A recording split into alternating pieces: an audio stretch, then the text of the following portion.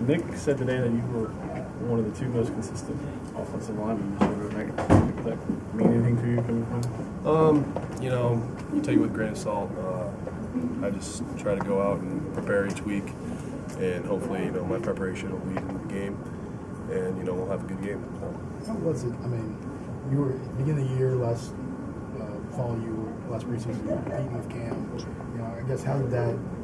Haven't seen him have his success. How do you kind of handle that going redshirt in the year? Yeah, I mean, I don't know if I was really competing with Cam. It's kind of hard to do. Okay. But yeah, just seeing, you know, how far he's come along and how much success he's having, it makes you feel good that, you know, you came in with him and just helping him get better and pushing him and pushing me too. So it's fun. What were you able to improve on, strength-wise, mentally during that redshirt year? Yeah, I'd say both. You know, just getting the playbook down as far as offensive lineman, that's a pretty big deal.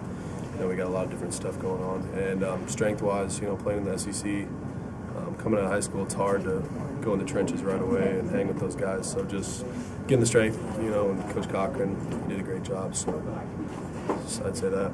How would you describe what you do? I mean, different offensive linemen do different things. Some are big physical guys, some are more reliant on their athleticism. What are you? That's kind of a tough question. I'd say more of like a smart offensive lineman and just kind of base my play off of, you know, knowing what to do and trying to get there fast and efficiently. So it sounds like Ryan Kelly is somebody that you yeah, this kind of like an asset. Yeah, I mean, different position, but similar. You know, hopefully I can be as good as Ryan Kelly someday. But similar players, I'd say more.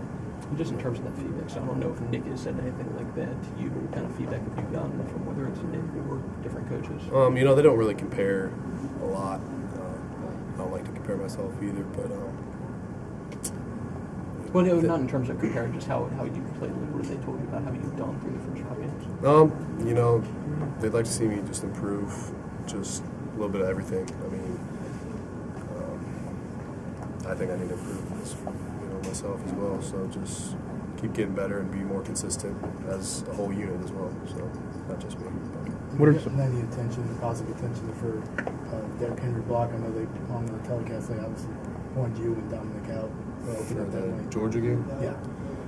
I mean, no, just my family saying little stuff like, oh, they said your name or something, something like that, but I don't know. Did they pronounce it correctly? Yeah, I think Eli Gold corrected him and said Pierschbacher, so I don't know, it'd be first if he said it. Maybe someone said it right. We joke about that, but is it something that's like you're in class? Is it always kind of funny to hear like someone will try to pronounce it? Yeah, it's been, I mean, my whole life it's been someone, how do you say that? Or they'll just mess it up and I won't even correct them, just say, go along with it, you know. What's the worst you've ever gotten?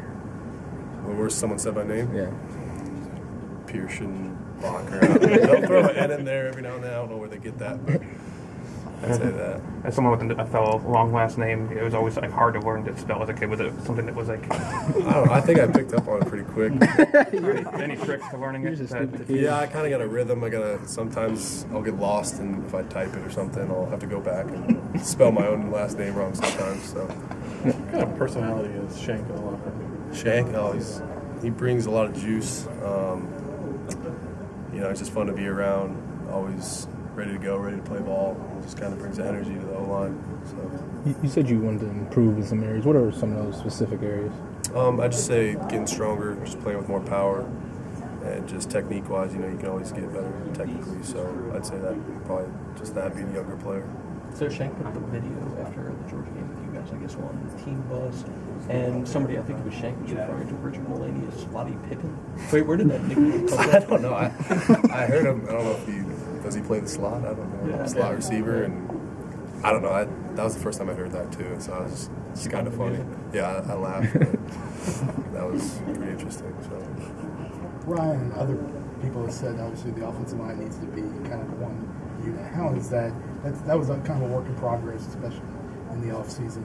How has that come along so far through the first quarter of the season? You know, I think we've gotten better each game, and just now it's just kind of more gelling together and being more consistent every play, and just everyone doing their jobs and just competing and finishing blocks. I'd say just that's what we need to work on. Does it feel like kind of a machine yet? You know, where you're all working in together, or is there still moments when you can tell we need to make these improvements? I mean, yeah, we always need to improve, and that's what we're working on each and every day.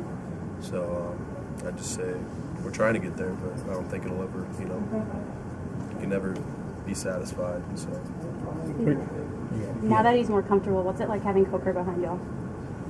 It's fun, just getting to play with these guys, great players, and just seeing how they gel. It's fun playing, winning football, and it just makes it a lot more fun for us. And it's nice knowing that we have a guy like that behind us. So. All right, thanks, Ross.